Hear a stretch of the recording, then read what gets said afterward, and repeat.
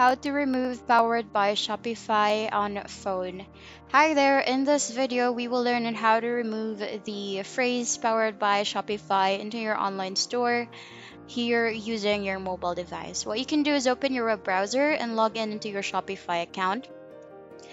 Here, as you can see, I do have the Dawn theme as my default theme here on my online store. So what you can do is you can preview your online store first, and as I scroll down here, you'll be able to see at the bottom part there is the phrase powered by Shopify here.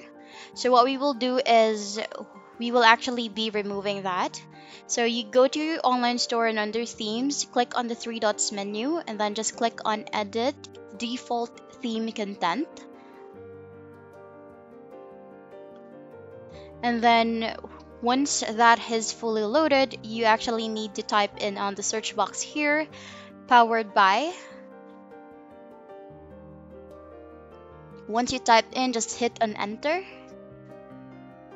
And then here you'll be able to see these phrases. So what you'll need to do is remove or add a space here for link, and add a space as well here on the password page for the powered by Shopify to not show into your online store.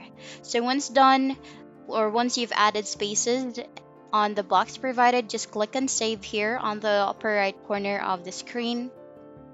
And then that would fully save the content. And when you try to refresh your online store here, you will no longer see the phrase powered by Shopify at the bottom part. And that's the end of the video. Thank you for watching. Bye!